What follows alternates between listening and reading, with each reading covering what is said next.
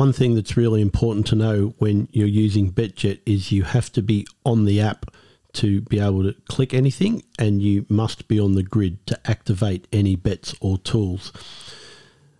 So you have to click to give the app focus, and then you see when I'm on the grid on any horse or any price or anywhere on this grey grid area, you can see all the information of the tools. But as soon as I go off it onto the black, it's gone. So I now can't place a bet. I can't do anything up here. As soon as I'm here, everything's active.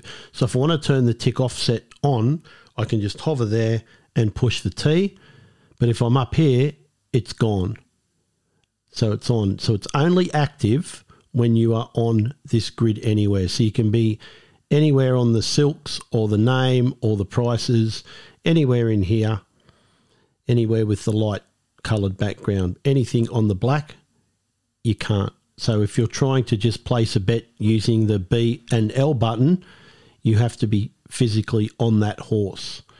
So if I wanted to lay this one, I'd be here or down here, here, anywhere on the price, anywhere on the horse, but you must be on it to activate it. So if I go down here and try and click Shift S to put the stop loss on, nothing will happen. But if I'm just here and I do it, then it works.